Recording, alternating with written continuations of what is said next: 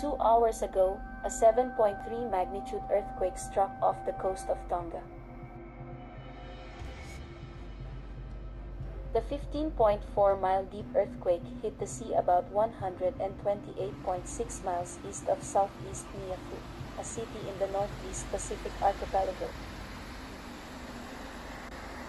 Local residents living in the coastal cities of Tonga hurried to evacuate and drove to higher ground.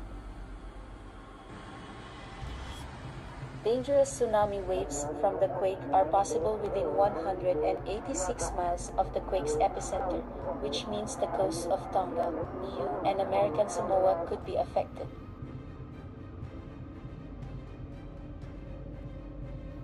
A tsunami warning for American Samoa was also issued this morning, according to the Pacific Tsunami Warning Center.